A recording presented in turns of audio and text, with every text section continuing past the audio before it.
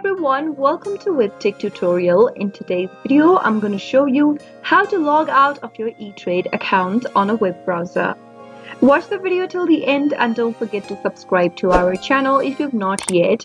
Press the notification bell so that you'll never miss another upcoming upload from us. Here on a web browser, I have my eTrade account opened up. To log out or sign out of the eTrade account, all you need to do is from the main home page, go to the upper right hand corner and you should see a link that says log all. Give it a click and soon after that, you'll be able to log out of your eTrade.com account. All you need to do is simply press on a button and it should be done.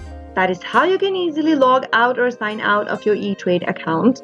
Next time you log into your account, you can simply enter the user ID and the password associated with your account in the login screen and click the log on button. That is how it can be done. I hope you found the video to be helpful. If it was, go ahead and give us a thumbs up.